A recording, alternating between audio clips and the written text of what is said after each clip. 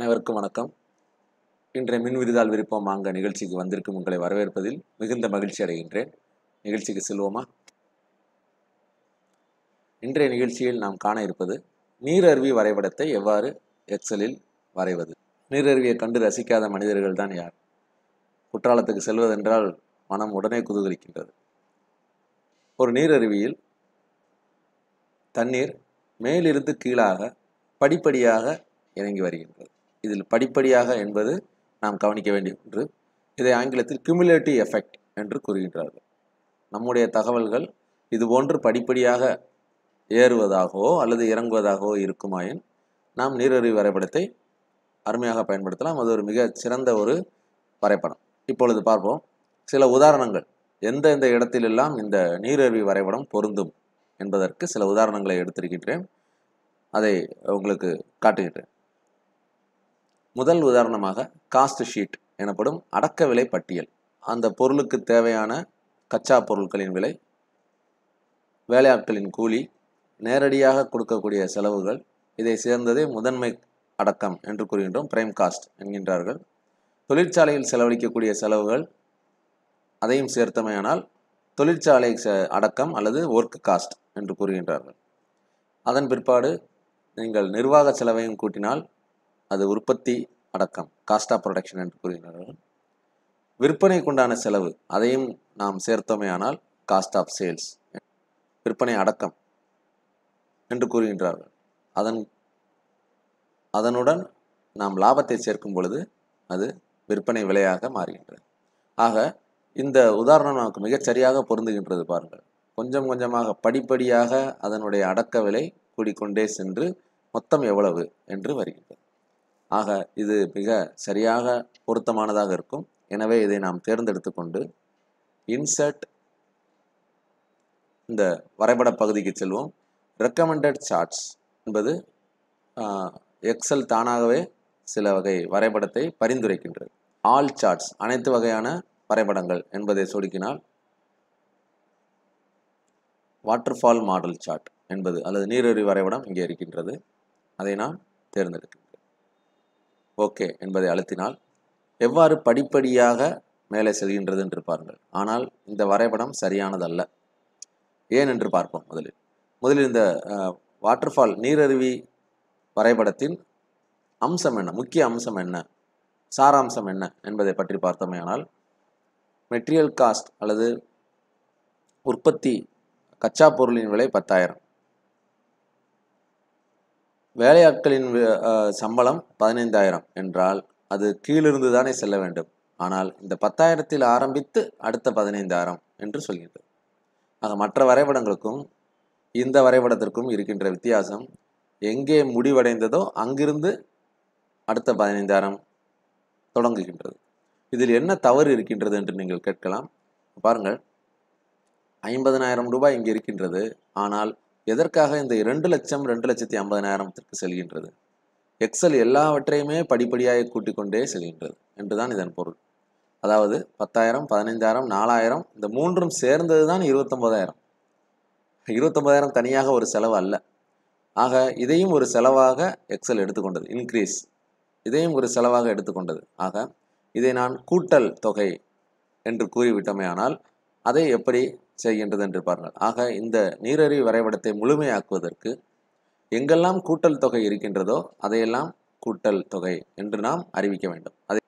எதையெல்லாம் கூட்டுத்தொகை என்று நினைக்கின்றோமோ அதை மட்டும் தேர்ந்தெடுங்கள். சரி, 2 டபுள் கிளிக் செய்தால் போதும், அல்லது 2 முறை சொடுக்க வேண்டும். இப்பொழுது வலது சொடுக்கிட்டு செட் அஸ் டோட்டல் என்று இருக்கின்றது.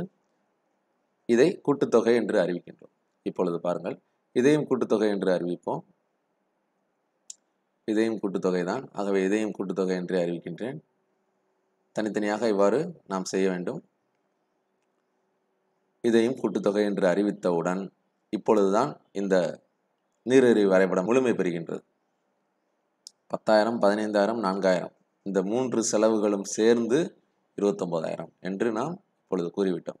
ஆக இங்கேயும் 50,000, இங்கேயும் 50,000 என்று இருக்கின்றது. பாருங்கள், இப்பொழுது நம்முடைய லாபம் 10,000. படிப்படியாக எவ்வாறு செலவினங்கள் கூடிக்கொண்டே செல்கின்றது, விற்பனை விலை எவ்வாறு உருவாகின்றது என்பதை பார்த்தோம். இது ஒரு மிக சிறந்த உதாரணம். இப்பொழுது மற்றும் ஒரு உதாரணத்திற்கு செல்வோம்.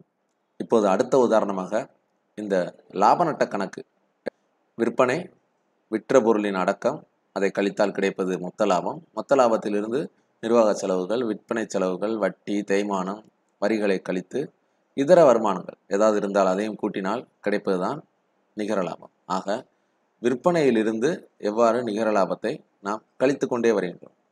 முந்தைய உதாரணத்தில் கூட்டிக் கொண்டே வந்தோம், இங்கே கழித்து கொண்டே வருகின்றோம். இதை எவ்வாறு செய்வது என்று பாருங்கள். ஆக இந்த நெகட்டிவ் மைனஸ் எண்கள் இருந்தால் அதை எவ்வாறு எக்ஸல் காண்பிக்கின்றது என்பதைத்தான் இப்பொழுது பார்க்க இருக்கிறோம். ஆக இப்பொழுதும் இன்சர்ட் ரெக்கமெண்டட் சார்ட்ஸ் இதை எடுத்தோமேயானால் இங்கே நீரருவி வரைபடம் இங்கே கிடைக்கின்றது. இதை நான் தேர்ந்தெடுத்துக் கொள்கின்றேன். இந்த மொத்த லாபம் நமக்கு ஒரு கூட்டல் தொகை, எனவே அதை செட்டஸ் டோட்டல் என்றும், இந்த நிகர லாபம் அதுவும் நமக்கு ஒரு கூட்டல் தொகை, ஆகவே அதையும் ஒரு செட்டஸ் டோட்டல் என்றும் நாம் இப்பொழுது கூறிவிட்டமையானால் இப்பொழுது நம்மளுடைய நீரறிவு வரைபடமானது நிறைவு பெற்றது. இதிலிருந்து இதை கழித்து இங்கே போடுகின்றது. அதன் பின்பாக குறைய குறைய குறைய கொஞ்சம் கொஞ்சமாக குறைந்து கொண்டே வந்து திரும்ப கொஞ்சம் அதிகரித்து பின்பு இந்த நிலையில் இருக்கின்றது என்பதை நாம் இங்கே பார்க்கிறோம். இது ஒரு சிறந்த ஒரு உதாரணம். மற்றும் ஒரு உதாரணத்தை காண்போம். பங்கின் விலை, சந்தையில் ஒரு பங்கின் விலை 1990 ஆரம்பித்து இன்று வரை பலவித ஏற்ற இறக்கங்களை கொண்டிருக்கின்றது. என்னுடைய உதாரணத்தில் 40 ரூபாய்க்கு ஆரம்பித்து 119 ரூபாயாக வந்திருக்கின்றது. நீங்கள் தங்கத்தின் விலை கிடுகிடு என்று உயர்ந்தது, தங்கத்தின் விலை சரிவு என்பதை நாம் அடிக்கடி கேள்விப்பட்டதில்லை. ஆனால் கிடுகிடு உயர்வு என்பதை அடிக்கடி கேள்விப்பட்டிருப்போம். அது என்ன கிடுகிடு உயர்வு என்பதை நாம் பார்க்க வேண்டுமே. ஆனால் இது போன்ற வரைபடங்கள் நமக்கு பயன்படுகின்றன. 40 ரூபாயாக இருந்த ஒரு பங்கின் விலை இப்பொழுது 119 ரூபாயாக இருக்கின்றது என்றால் அது எவ்வாறு உயர்ந்தது என்பதை காண்பதற்கு இதை நாம் தேர்ந்தெடுத்து இன்சர்ட் ரெக்கமெண்டட் சார்ட்ஸ் என்று போடுகின்றேன்.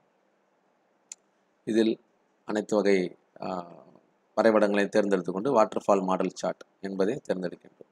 இப்பொழுது இந்த ஆண்டுகளையும் அது உயர்ச்சி விகிதமாக நினைத்து கொண்டது. எனவே இந்த செலக்ட் டேட்டா, தரவை தேர்ந்தெடு என்பதில் சென்று இந்த வருடங்களை நாம் இங்கே நீக்குவோம்.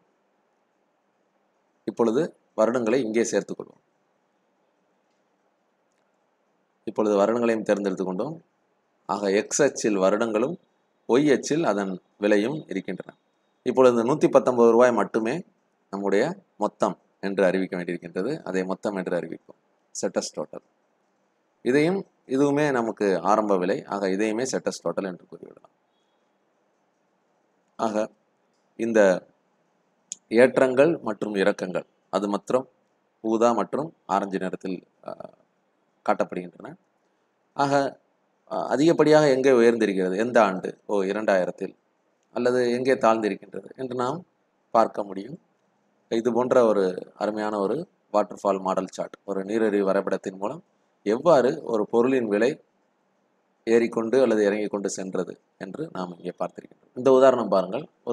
இதை எவ்வாறு நாம் இதே வாட்டர்ஃபால் மாடல் சார்ட், இதே நீரறிவியில் எவ்வாறு பணம் ஏறி இறங்குகின்றது என்பதை நாம் பார்க்கின்றோம். இப்பொழுது இதை நான் தேர்ந்தெடுத்துக்கொண்டு இன்சர்ட் ரெக்கமெண்டட் சார்ட்ஸ், மீண்டும் வாட்டர்ஃபால் மாடல் சார்ட் இதை எடுத்துக்கொள்கின்றேன். இதை நான் சொடுக்கிட்டால் இப்பொழுது நமக்கு எவ்வாறு இந்த 950 ரூபாய் வந்திருக்கின்றது என்பதை காட்டுகின்றது. 10,000 எவ்வாறு 950 வந்தது? பல நாட்களில் நடந்த நடவடிக்கைகளின் மூலமாக எவ்வாறு இந்த பணமானது வந்திருக்கின்றது என்று கூறும் பொழுது இந்த ஆரம்ப இருப்பையும் இறுதி இருப்பையும் செட்டஸ் டோட்டல் என்று அறிவிப்பதுதான் சரியானது எனப்படும். சரக்கு இருப்பு இந்த மாதங்களில் எவ்வாறு ஏறி இறங்கியது. ஆக எல்லாமே படிப்படியாக ஏறி இறங்குகின்ற, கால ஓட்டத்தில் படிப்படியாக ஏறி இறங்குகின்ற அல்லது ஒரே காலகட்டத்தில் விற்பனை விலை எவ்வாறு ஏறுகின்றது என்பதை நாம் குறிப்பிடுவதற்கு, காட்டுவதற்கு இந்த நீரறிவு வரைபடம் மிகவும் உதவிகரமாக இருக்கிறது. ஆக இன்றைய மின்விரிதாள் விருப்பம் வாங்க நிகழ்ச்சியில் நீரறிவு வரைபடத்தை எக்ஸலில் எவ்வாறு வரைவது என்பதை பற்றி பார்த்தோம். மீண்டும் அடுத்த ஒரு நிகழ்ச்சியில் மற்றும் ஒரு எக்ஸல் வசதியோடு சந்திக்கின்றேன். நன்றி, வணக்கம்.